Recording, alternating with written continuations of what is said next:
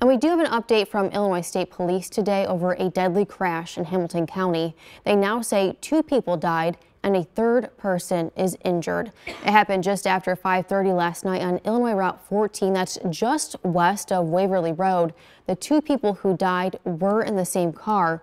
The driver of the other vehicle involved had to be airlifted to a hospital with life-threatening injuries. Police also say debris from that crash damaged a 3rd car. We'll let you know as soon as we hear some more.